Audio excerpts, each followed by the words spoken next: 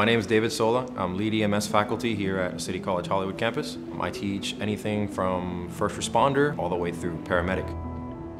I come from a family of firefighter paramedics, so it's kind of always been something that I wanted to do growing up.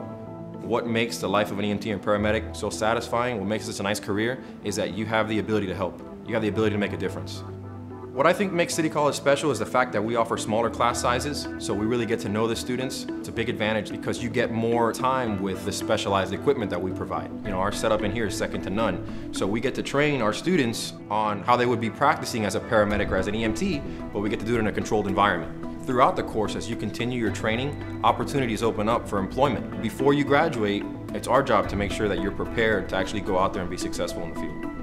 To me, there's nothing better than getting a call or getting a text or an email from a student with a picture of them in a uniform because they finally got to enter the career field.